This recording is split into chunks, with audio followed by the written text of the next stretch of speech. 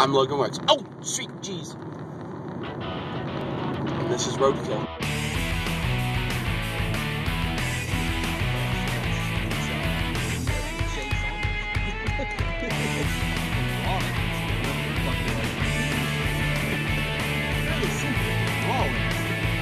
How the fuck did you fuck that up? Well, that's kind of how I see it. I just never have to make an example of myself. And welcome to the 4th episode of Logan Rix's Roadkills. I'm your humble yet handsome host, Logan Rix. I am joined with... What was that? What? No. Nothing. This is my good friend and sometimes arch nemesis. Oh, wrestling. Shane Sanders, however you want to pronounce it. Or Shane. or Danders, depending on who you're talking to. Danders, or... Yeah, was it always Shane Sanders, or what was the blue hair gimmick thing? Michael Emrys. Michael Emrys. Oh, I'm gonna put a blue streak in my hair. Blue Meanie already did it. I'm like 1/3 the weight. Well, wait, are you talking about Blue Meanie or Blue Guy? Because remember, he dropped all that weight once when he was dating Jasmine St. Clair. Yeah, and he was like all skinny. I was like, no, it's not right. Could he fly? No, The flaps left over? he goes through his moonsault and just. It's like a flying squirrel. So I always begin, he is a professional wrestler, such as myself. Me and him have wrestled so many times. We actually had this running gag of to see who could out-potato who in a match. I started it. I got the first blow in. And then I got a lovely elbow from one of his good buddies, G.I. Mo. G.I. Mo. That's recycler, man. Yeah, the recycler.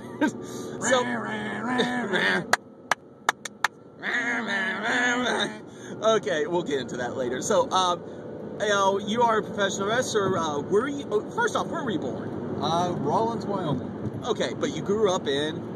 Mostly Topeka. Mostly Topeka? 4 years in Rawlins and the next 16 in Topeka. Okay. So sad for me. You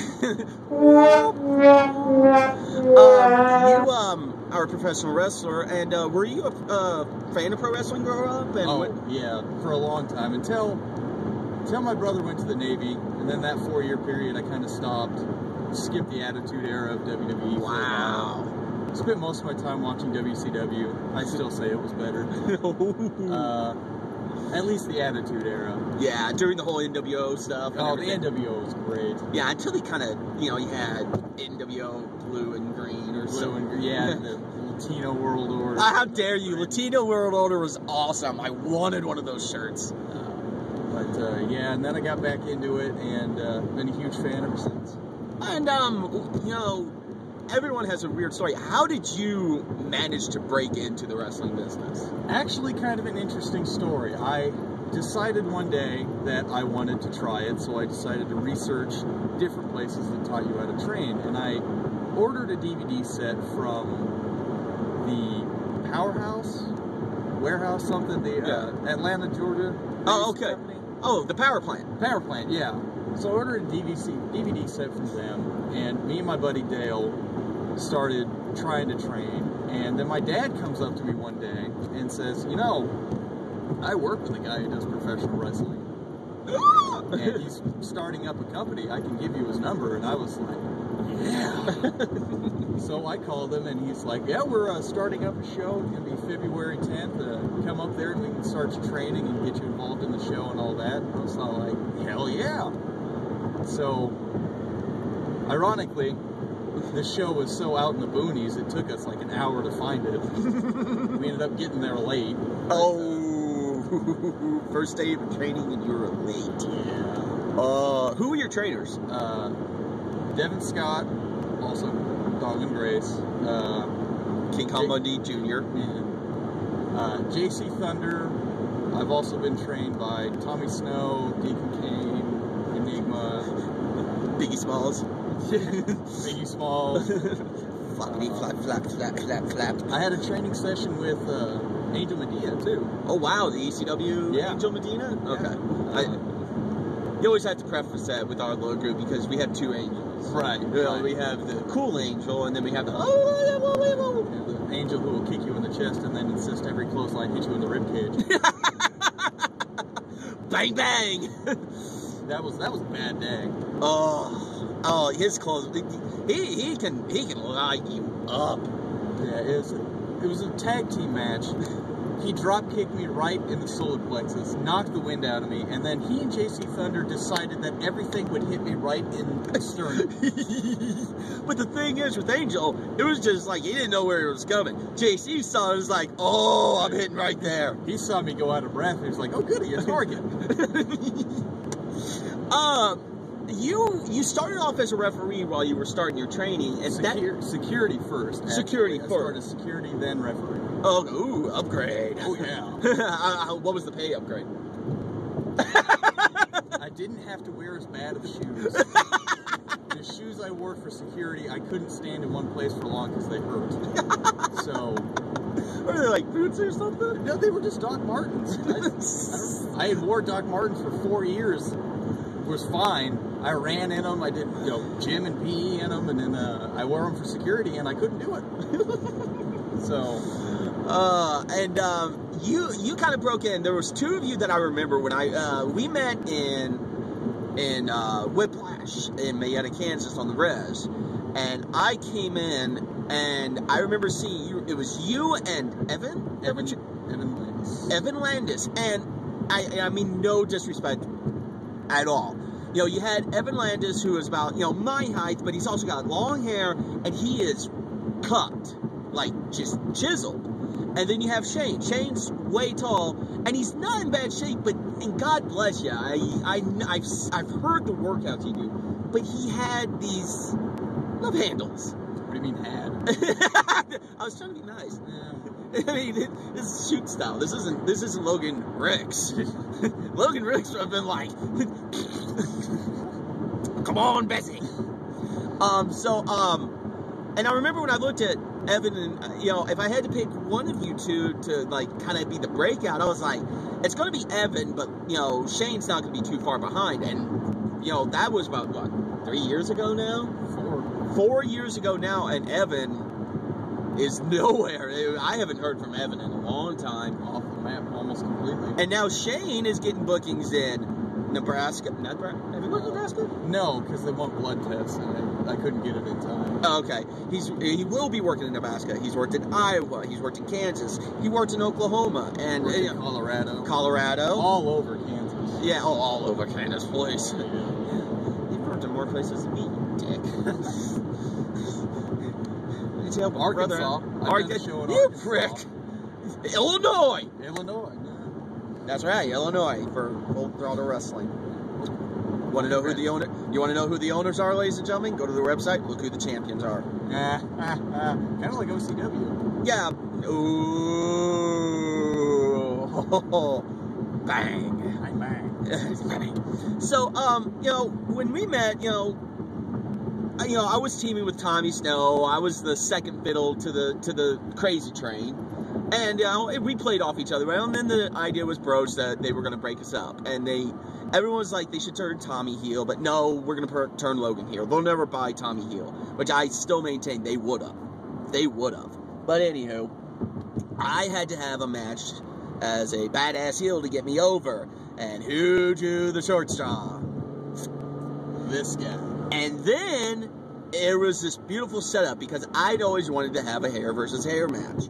And my match against Tommy was going to be hair versus hair. I was going to sacrifice my hair. I thought it'd be funny. But I had to do something to set it up. So I broached the subject to Shane. And I said, how about, would you let me cut your hair? And most people would be like, Shane's reaction was like, fuck yeah! Dude, fucking A! And I know you don't remember much of the match. Right here. Because we go for a collar and elbow tie-up. And I put you in the corner. I went for the punch, and you leaned into it just as I was getting ready to pull it. Bam! And he just goes, Arr. I had to back into the corner to make sure I knew where I was. I got into the corner. I was, oh, good, I'm safe. Not for long, of course. Because then I could have mumbled very easily, okay. But I was like, no, they'll catch it. So just kick, go down, kick. Match lasted less than a minute, and I got to debut my first finisher ever, the You Got Pwned. You know what? We'll take a break here. I'm going to slide it in, and here's the You Got Pwned. Holy crap, was that not badass, wasn't it? Hell yeah. So, you can thank Chris Sabin for that one. Oh, you dick! You dick! So, we get done with the match, and he gets the bag, and I'm like, I'm sorry about the punch, and he's all like, oh, it's okay, and Tommy goes, how was it? And he goes, fuck it, stiff! So, fast forward a couple years later, we had one more match since then, but I was under a hood. Oh, no, I wasn't. I was it was a tag tournament in Harveyville. Harveyville, God, in the baseball field. Yeah. The dugout was our locker room. Yeah, that was awesome. And that was my return punch, I think. No, you didn't really catch me. It was Cowboy Trey Hansen that he busted my ribs with that. I remember I went in for a punch and I went low. I punched like this, and you hit it and went down and thanked me properly later. Yeah, because I don't think it really caught me. But fast forward like 3 years later, you know, I always kind of was interested in his career because I was like, you know what, I never would have guessed that he'd be this far this soon. Like, he's just amazing in the ring. Best suplexes I've seen on the indies. I mean, God, that great. I mean, that T-bone you gave me, you hooked me, and I was all like, okay, he's going to do the bounce, and all of a sudden I'm like, I'm flipping. So, we have a match. Your friend gave a receipt for me. G.I. Mo gave me a receipt. Yeah, his friend.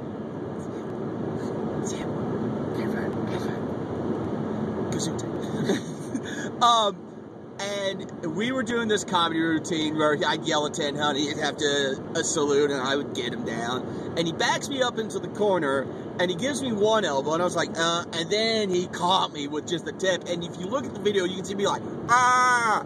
And so we just kind of agreed that we're even now. So now it's the great debate to see, you know, who's next? Who's going to be the next one? So, but we are on our way to MWA, and me and you have had kind of like, you know, a great, like, revival in MWA. Revival's been really good to us, and, you know, me as a heel, you as a good guy, the cute little baby face. You know, I know you've worked heel before.